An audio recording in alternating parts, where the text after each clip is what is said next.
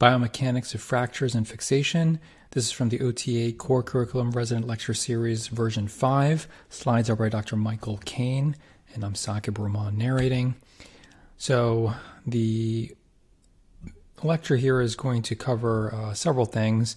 Here's an overview. We're going to go over basic biomechanics, biomechanics of fractures, bone healing, fixation strategies, and constructs. So fracture fixation is a balance of biology and mechanics, right? There's a race between bone healing and construct failure. That is, no implant is going to be able to hold an ununited fracture forever, and eventually the implant will fail if the bone doesn't heal in time. So we want to promote bone healing while considering the mechanical stability and durability of your fixation construct. For example, cast, if you put on a plaster cast, that's less stable than an LC-DCP plate, right? But it doesn't disrupt the normal bone healing biology, right? So this is sort of an extreme example. So there is sort of this paradox of internal fixation where, the more invasive you get to provide stability, the more you can impact the normal bone healing. So, there's sort of this balance between, carpentry and just getting in there and fixing everything like a puzzle piece with maximal stability versus gardening, where you're trying to nurture something to be able to grow and heal. So you need to be able to create enough rigidity to allow for function in following AO principles, yet have enough flexibility in a normal biologic environment to allow for and promote bone to return to its normal biomechanical state. So let's go through some basic biomechanics. We're going to go through a lot of definitions here. So the mechanical competence of bone relies on material properties, structural properties, and if you think about material properties, there's really no consideration to geometry, right? It's independent of shape. We'll go through this a little bit. Structural properties do consider geometry and material, and it's dependent on shape and material. And these are things like bending stiffness, torsional, axial stiffness, etc. So if you think about material properties and stiffness, let's say, stress is force over area. Strain is like the change in length over the original length, or change in height over original height. Elasticity is measured by Young's modulus, or E modulus. And strain is presented without units. So it's just, again, the change in height over height. And stress is measured as gigapascals. And we'll show some examples of this. And here's an example of a stress-strain curve, and how you can then determine elastic modulus, which is the slope, right? So if you have a higher slope, that means it's a higher elastic modulus, and if you have a lower slope, that's going to be lower on that curve. So this is something we'll also talk about in some of the other lectures where we talk about Perrin strain theory of fracture healing, but strain, in this example being shown as compressive strength, is that change in height over the original height. Let's go through some material property definitions. So elastic modulus is the elasticity of the material, meaning how elastic is it, where complete reversal of deformation is still possible. The yield strength is a point where permanent elastic deformation occurs, and it doesn't bounce back to where it was. And then ultimate strength is the point where the material catastrophically fails. So the term ductile describes a material with a lot of elasticity and the ability to deform, whereas brittle is a material with a small amount of elasticity and very little ability to deform.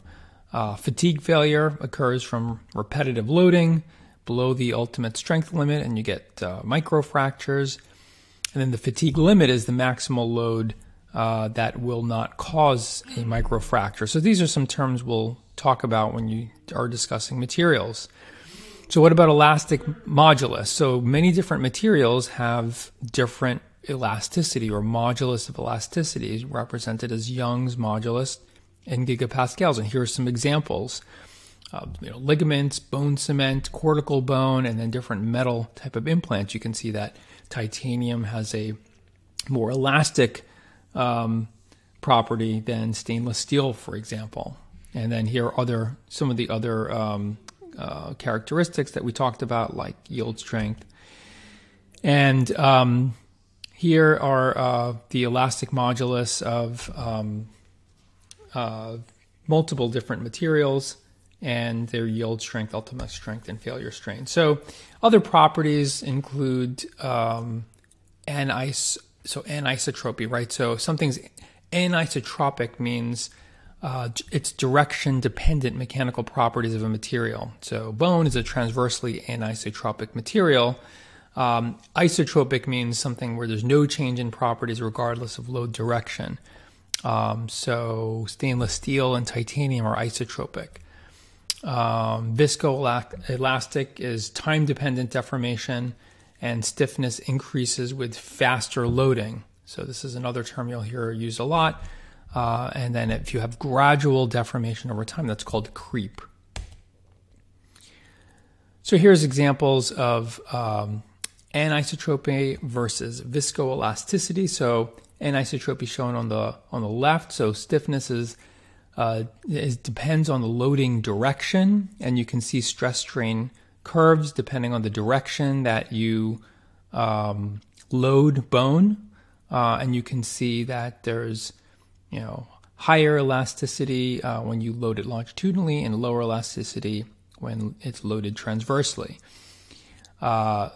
Viscoelasticity, so the stiffness is dependent on the loading rate. So you can see if you load very, very quickly, you have more stiffness or higher modulus of elasticity, and if you load very, very slowly, you're much lower on the stress strain curve, and you have more elastic material or elastic response. So what about structural properties? Well, these are, if you think about the shape and size of the object. In fracture management, when we think about structural properties of the bone, you have the fixation device. Bending stiffness of the plate is something to consider, as well as bending of like a K-wire, for example. And, cylindrical objects the bending stiffness increases by the fourth power. So, for instance, if you take a K-wire and double its size, it's going to have a 16-fold increase in bending stiffness. So when you're thinking about plates, you think about width, thickness, and length of the plate. When you think about wires, you think about diameter. Is it solid versus cannulated?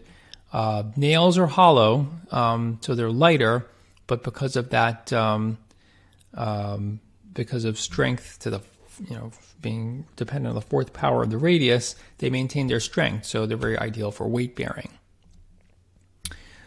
So this demonstrates the influence of cross-sectional geometry on bending stiffness for different basic implant shapes.